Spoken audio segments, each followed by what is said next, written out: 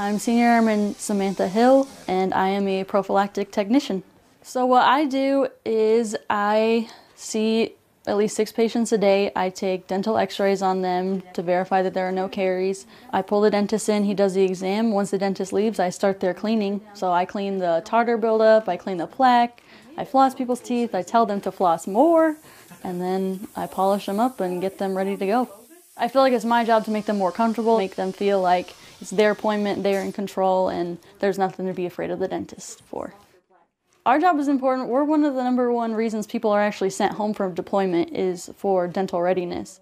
If you have a lot of caries or your teeth are aching downrange, it's almost impossible to focus on what you're doing out there. So we try to make you as worldwide qualified as possible. If not deploy, go on TDYs, or at least not be in pain.